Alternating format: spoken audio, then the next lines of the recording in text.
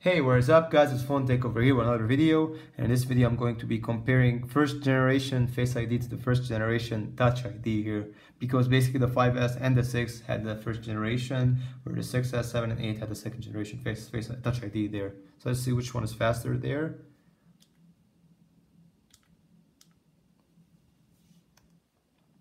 So it was about the same there.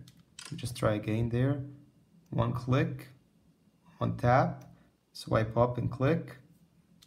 Maybe the iPhone 6 was faster there. One tap and one click there and swipe up. iPhone 6 was faster. I'm gonna try something though on the iPhone 10 alone. So yeah, when you actually hold the phone up and swipe up, it feels sometimes faster. On the iPhone 6, you just click on it, you're in. So you click twice and you're in. So just one more time. Now this time the iPhone 10 was faster. Exactly the same there. And so yeah, holding up takes more time. So just raise to wake and just unlock. Just forgot to miss swipe there.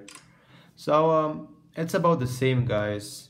Touch first generation is first generation, so both are about the same. But the thing with the iPhone 10 is that sometimes I even forget that I have a passcode or Touch ID. I just hold the phone, it's unlocked already. I just hold the phone, swipe up, and forget anything about Touch ID or Face ID. Basically, I just click on the phone, swipe up, and I'm good.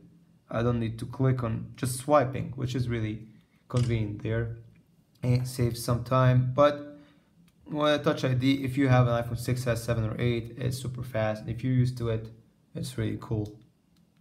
So yeah, I hope you guys like the comparison here. Subscribe for more content and peace out.